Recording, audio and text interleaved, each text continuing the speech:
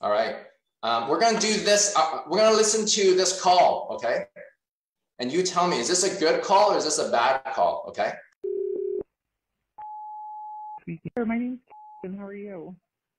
I'm good, Kristen. How about you? I'm all right. I'm calling. I have a weird question for you. I am just kind of calling around. I woke myself up last night at like 3:30. I rolled over in bed and I was like, oh Lord, the whole room's spinning. I think I just gave myself some vertigo. Oh no. And I know, and I've got a major ski trip planned, leaving this Saturday early in the morning.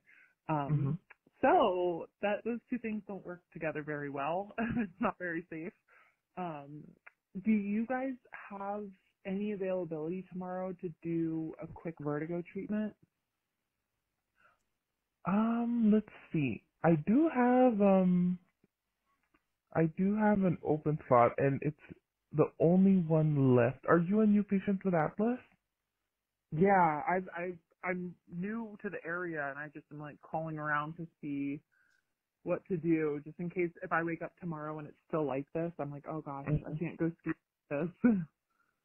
Oh yeah, I understand. Okay, so what would happen is it would have to be an initial evaluation with one of our doctors. So tomorrow the only one that we have is 7:30 a.m. with Dr. Shoot, I've got a meeting at 8 p.m. that's in person, or 8 a.m. that's in person. Yeah, so yeah, because a session would take normally like at least an hour, give or take, especially with the first session. Yeah, okay. I'll keep calling around. Thanks so much for looking. Sure thing, no worries. Have a great rest of your day. You too, bye-bye. All right. So type in the chat, what would you do differently? What would you do differently? Type in the chat. I love all that stuff in there, you know, right? Yeah, because if you were to answer, it'd be very different, you know, right? It's kind of like what happens is like when a patient comes to you on like the first assessment, you know, what would you do different? Like, how do you start that report, you know, right? And so like, I think this is important, you know, like number one is when it comes to like, you know, like once again, number one is that like, did we connect with them? You know, do we know the patient's name? You know, like, you know, did the front desk talk about their name? You know, like, are we able to connect with them? You know, right? I think that's important. And then the second step, like in my CARES framework, is like, did we show empathy, urgency? You know, oh my God, like, I'm sorry to hear that, you know, right? I'm sorry to hear, like, what happened? Tell me more. I'm sorry to hear you're in pain right now, you know, right? Type I'm sorry in the chat, you know, right? Type I'm sorry, you know? Like if your grandma called you and they said they're in pain, like what would you say? Like, I'm so sorry that you're in pain right now. Would you not say that? Like to show empathy, right? You know, oh my God, like how long have you been suffering this for, blah, blah, blah, right? And then like, you know, did we demonstrate like results and patient stories? Did we show like social proof, you know, right? Oh my God, like we've totally like helped people with vertigo just like you, like yesterday, blah, blah, blah, you know what I mean? Right?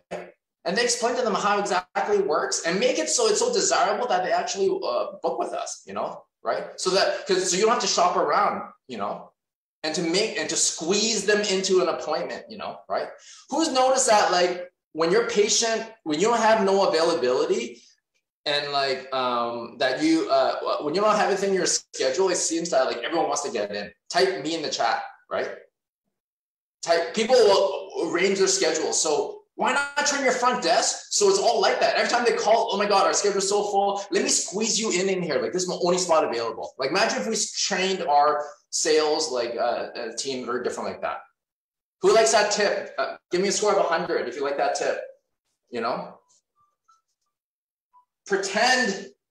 You know, people will choose their schedule if you show them enough social proof on why they should do it. And like, if you only have a limited spot, it's like at the grocery store. If there's only like one loaf of bread left, you know, people will buy that loaf of bread. But if you give them like 100 loaves of bread, like different brands, no one's gonna you know, it's not empty. Like that's what we're seeing right now in the grocery store. If that makes sense, type in like bread in the chat. Type bread in the chat.